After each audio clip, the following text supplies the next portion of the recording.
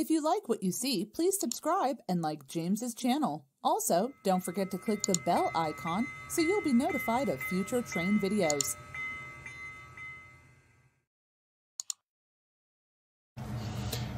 Hey everybody, welcome back. Today we're taking a look at a 210 Decapod steam locomotive equipped with DCC and WOWSound from Bachmann. This is Frisco 1624. It's equipped with the doghouse on the tender.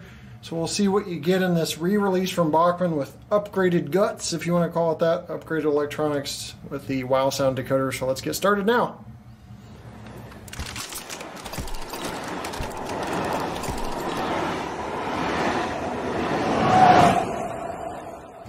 Alright, we're going to go ahead and pull off the lid. Come on. There we go. And here's the locomotive.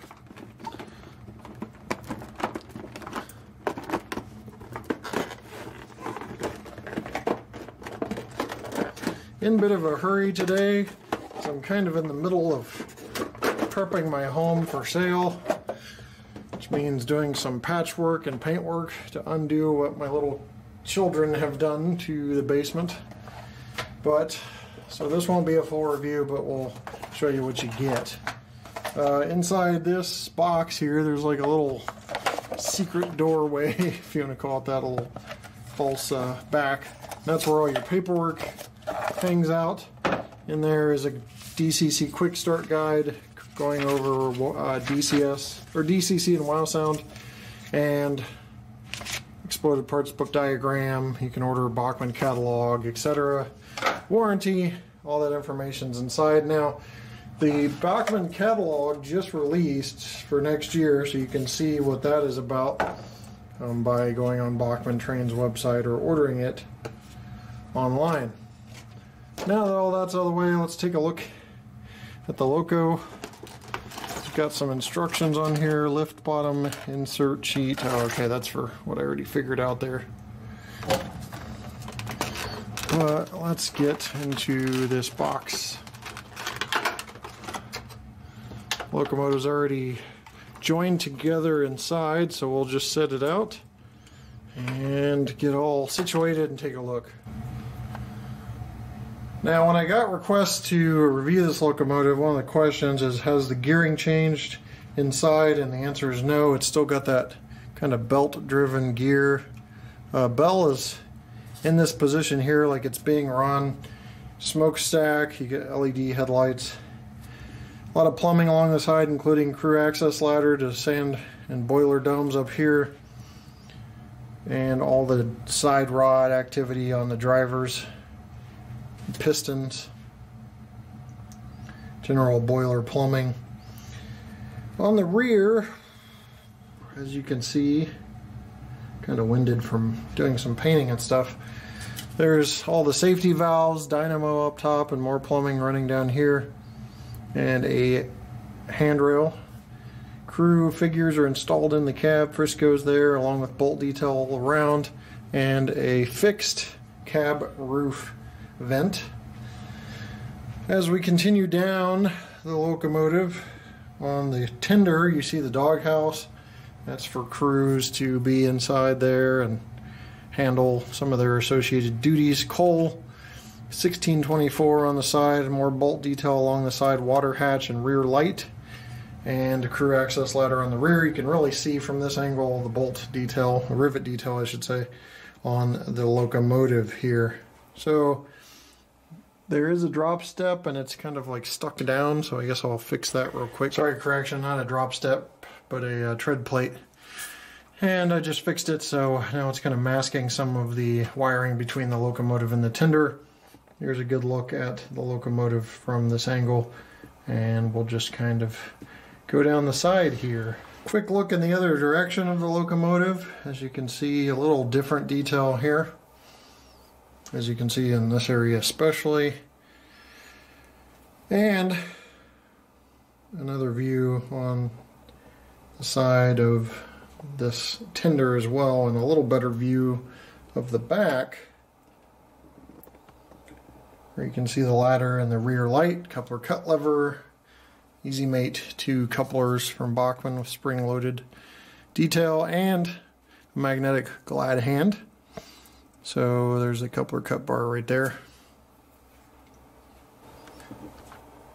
And there's a view of the front in case you wanted to see that, with the smoke box door, headlight mounted with 1624 on both sides and under it, and some crew access ladders on the front along with coupler cut levers on the front, and that very tiny little cow catcher there with a drop step on each side. Alright, all fired up here, and I'm just going to follow the quick start guide and go over what functions they say are in it. So we'll start with 0, which is the dynamo. There's a blower on here, so, or no, generator. So yeah, dynamo. Should turn on the headlight as well, and it does. Probably not seeing the headlight too well right now, but it does exist. Try to zoom in for you a little bit. Turn it off again, so you can definitely see that headlight. Alright, bell.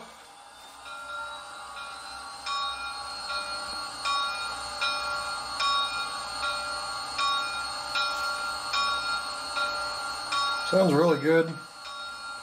Whistle long toot is F2.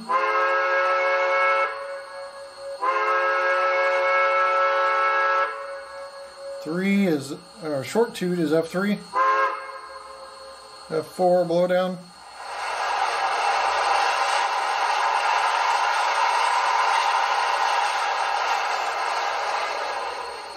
Now F5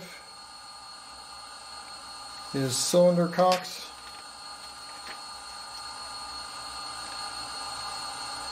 Probably going to get that when you move.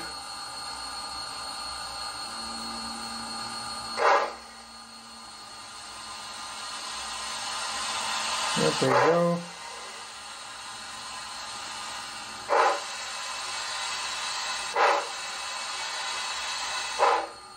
Six is water fill.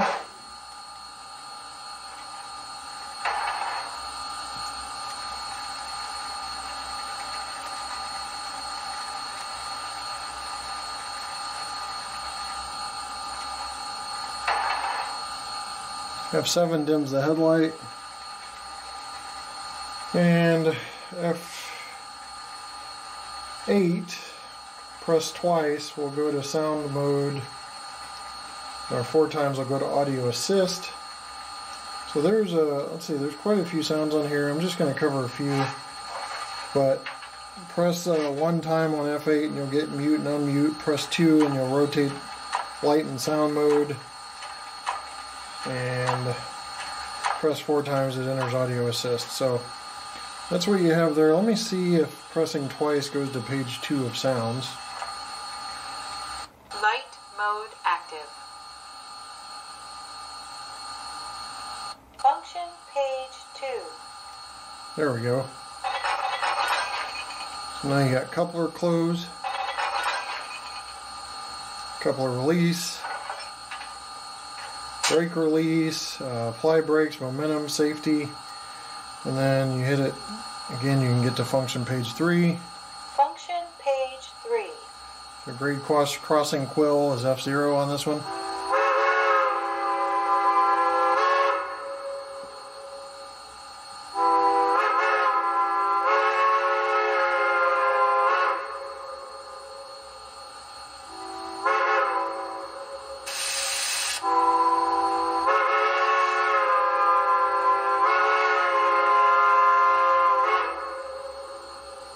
So yeah, I didn't do any of that. That was just hitting F0 once. Alright, so there's something a little different here called ash pan cleaning. We'll listen to that.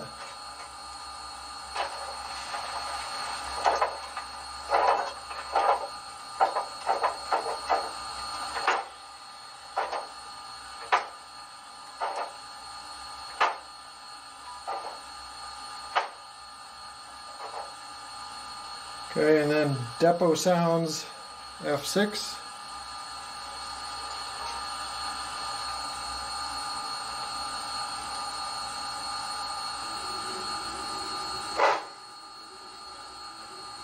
Okay, that didn't really do anything. F7 layout sounds.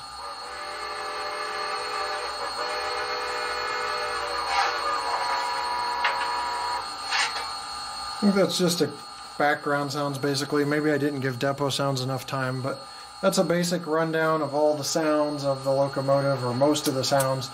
On these WOWSound equipped locomotives, it's kind of weird. There's like 3 pages that you have to go to, so you hit F8 twice really quick to get back to the original page, or page 2 or page 3.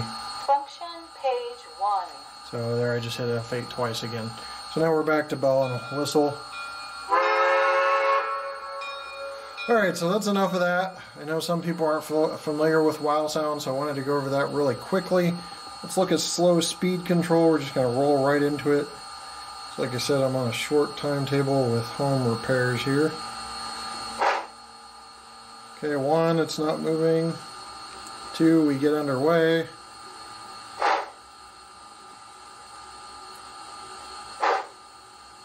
Okay, quite a stutter there. 3, moving a little better.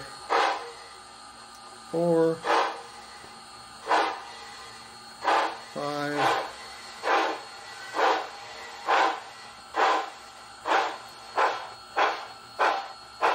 I think due to the type of drive you have in this, you're going to have slower speed controls, being a little bit of a not as smooth. As you can see, it's starting to smooth out there a little bit.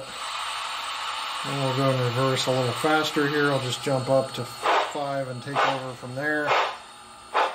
6, 7, 8. Seems like 8 is where it almost smooths out completely.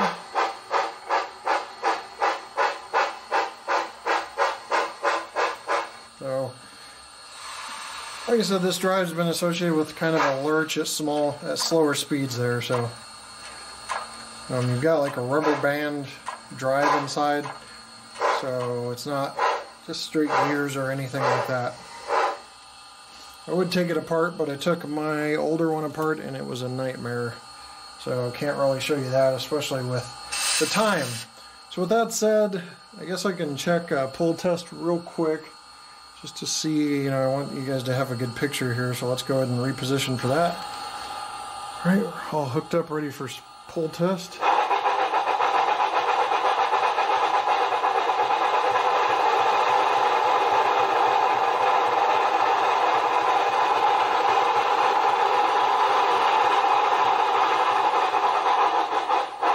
Looks like we're not getting above 1.9 there. So approximately 30 regularly sized HO scale freight cars is what you're looking at. This could pull. If you're trying to do Frisco 1630 and you have a few passenger cars, no big deal. If you're trying to pull long freight, you might want 2 of these or some auxiliary power of some sort, like another locomotive of some sort. Alright guys, let's wrap this video up. Tried to kill as much light as I can. I do have a window that no longer has a curtain down here, but that is your headlight. That's what you're looking at. Very, very prototypical color temperature with this LED, so I think it looks good. Not super bright or anything, but the appearance of the headlight is great. Alright, so final thoughts on the locomotive, just from my viewpoint.